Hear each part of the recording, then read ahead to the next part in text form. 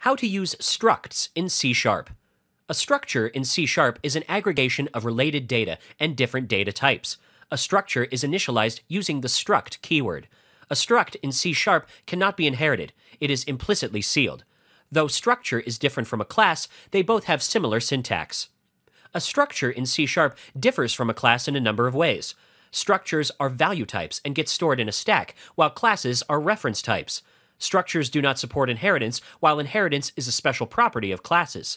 Structures cannot have a default constructor, and classes have default constructors. This example over here uses structs to store details of students. The structure student contains three member variables: name, age, and gender of data types string, integer, and character.